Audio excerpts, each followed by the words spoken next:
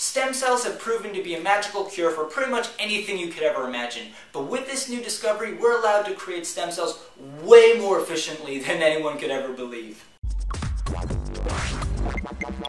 Hello, and welcome to Nerd Sanctum. Today in Science News, researchers have found a new way of creating stem cells very effectively that doesn't require the use of embryos. This method directly enables adult cells within a patient to be reprogrammed into other types of cells that are required for curing numerous conditions and diseases. Juan Belmonte from Salk Institute discovered a unique gene combination that allows induced pluripotent stem cells to be created within a patient's own tissues. This is a revolutionary breakthrough that allows stem cells to be created more effectively in a non-controversial manner, which can accelerate the progress towards finding various important cures. When categorizing all the cells in the human body, we have two categories: specialized and unspecialized. Specialized cells are the normal cells in the human body that duplicate themselves and can only create cells of the same type. While unspecialized cells, or stem cells, can divide themselves into any of the 220 different types of cells in the human body.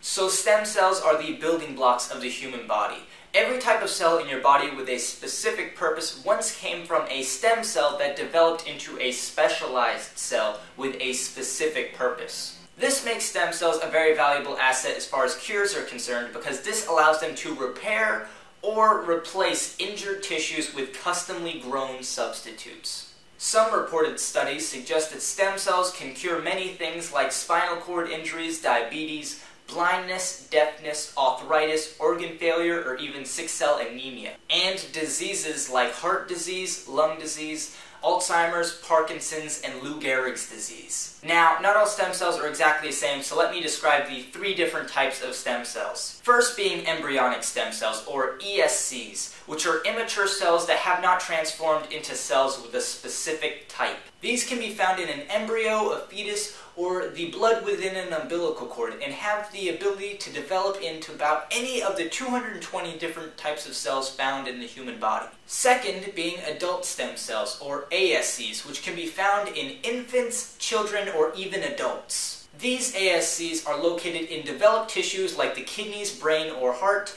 and usually only create cells within the particular organ that they are located. Lastly being induced pluripotent stem cells, or iPSCs, which are mature cells that have been reprogrammed to a non-specific stem cell-like state so they can turn into another type of cell.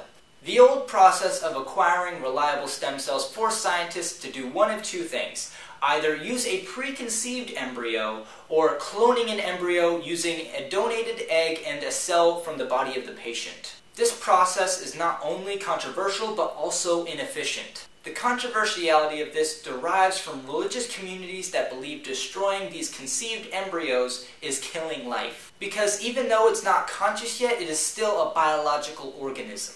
While the lack of efficiency comes from the failure rate of when these new stem cells are injected into the patient. Failure arises when the patient's body rejects those cells because their immune system thinks those cells are a threat and tries to kill them. This new process works by altering the balance of lineage specifier genes that determine what type of adult tissue the cell may become. These genes code the proteins that decide which path a stem cell should differentiate to. First by deciding a particular type of cell lineage, like a skin cell or a blood cell, and then finally by turning into a specific type of cell, like a white blood cell. Before this discovery, everyone thought that the OCT4 gene was necessary and couldn't be replaced, but luckily this team found otherwise. So this new analytical method of reprogramming pluripotency back into cells can allow fully developed adult cells to be transformed into other types of cells, which prevent the need for using embryos and eliminate that risk of rejection because these cells directly derive from that patient. This discovery makes stem cell creation much more efficient and less controversial,